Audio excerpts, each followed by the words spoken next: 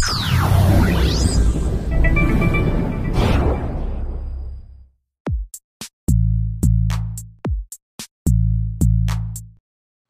everyone, today I'm going to show you how you can enable high DPI display modes in macOS 10 Lion. Now this is something similar to how the iPhone uses the Retina display with the doubled resolution. So basically there's this option that you have to tweak, and once you do that you'll be able to use high DPI display modes in Lion. Now of course at this point, since we don't have Retina Display Max, everything is twice as large on the screen. So it's not exactly a very practical thing at this point, but it's really something neat to try because it is kind of neat to see what Apple's doing in the way of making Retina Display Max. So don't expect to get a lot of functionality out of this. This is more of just a neat little tweak you can try out. So the first thing we're going to need is Xcode from the Mac App Store. So if you go up to your app logo menu and select App Store, you want to go over to the search field and type in Xcode, and you can see Xcode right here, and I can select this now. It is free in the Mac App Store, but the biggest problem is that it is 1.68 gigabytes, so it's not something you're going to really want to download and expect to have finished if you're on a slow wireless network. And if you have a limited data connection, it's just something you want to think about before you go through the trouble of downloading Xcode. So once you download Xcode, you'll be given an installer, and you'll be able to install Xcode, and that's a process that I've already done. It does take a little bit of time, and it's pretty self-explanatory, so it's nothing I really need to cover here. So after Xcode is installed, you can open up a new Finder window, and from there go to Macintosh HD, and then there'll be a new developer folder right here, and you can open that up. And in here there'll be an applications folder, so go into that, and then from there a graphics tools folder. And then in this graphics tools folder, there's a whole bunch of different graphics-based apps, but what you'll want to do is open up Quartz Debug. When you open it up, you're not really going to see anything on the screen except for this little window that'll be floating right here.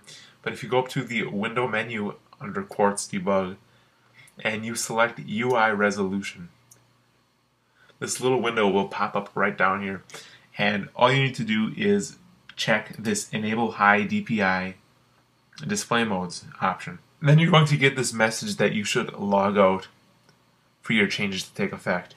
And in fact, you have to log out all users that are on your computer for this to work. So I'm going to cut the video right here and log out, and then I'll log back in, and we'll go in and see how it works. So now that I've logged out and logged back in, what I can do now is go up to the App logo menu and select System Preferences. Now in System Preferences, all I have to do is go to the Displays tab. Now what you can see here is, in addition to the normal displays, I have a couple different high DPI modes, and you can see it's in parentheses right afterwards. So let's try something like 1280 by 720 high DPI. So you can see here now, this is the 1280 by 720 high DPI mode running on my iMac here, and you can see that everything looks a lot clearer. It just overall looks nicer, and everything is very high resolution. So if you imagine a Mac with the double of the resolution of this, everything would display at the normal size as you would see on a Mac today. Now there are some flaws with this. As you can see in my menu bar, not all the icons support the 2x resolution. Most of the native OS X ones do, as you can see here, like volume and the time. But most of the third-party apps do not. This is also true with some graphics, like the iCloud logo in System Preferences is not at the 2x resolution, while most everything else is. And similarly, if you go up to the App logo menu and select About This Mac, you can see that the App logo is not high resolution either. And this is a pretty common trend with most applications. As you can see, the dock looks very nice at this resolution, but things like Stacks do not. A lot of the native applications do tend to look pretty decent, such as Calculator. It looks actually incredibly nice at this 2x resolution.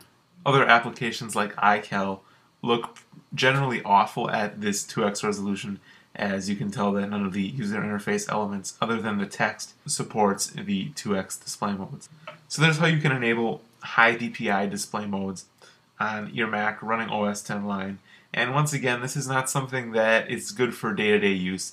It's more just of a fun thing to try out, kind of get a look into what Apple might be doing in the future for Retina display Macs. As always, if you have anything you'd like to see me do a how-to on, make sure to send me an email. I hope you found this video useful, and thank you for watching.